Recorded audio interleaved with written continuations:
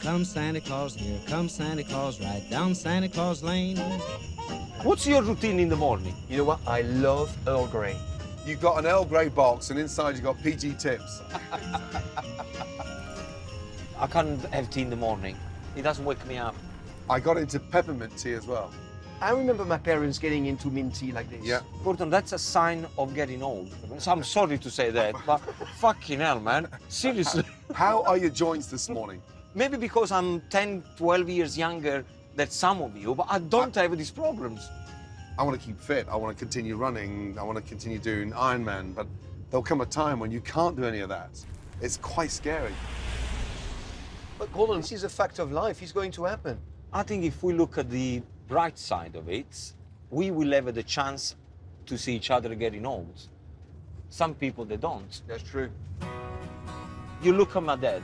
I lost him Yeah. when he was 60 years old. Yeah. My father passed at 54, so he never got 54? to 54. So he never ever got a chance to meet the kids. He met Tana once. Do you think about your dad sometimes? I think about him. What would he be doing now? In amongst these tough times. How would he manage? Because it's not easy, as you know, for that generation. If you ask me now, I would probably give one of my hand away easily to spend one day with my dad and with my mother. You still got a great relationship with your father, Fred. I called him yesterday and he said to me, me and your mum, we were always worried when you were at school, you were doing silly things, and here you are, you still do the same thing that you were doing when you were a kid.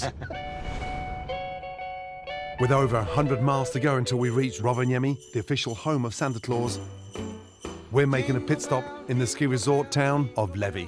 Look at the reflection of the RV. Look at that.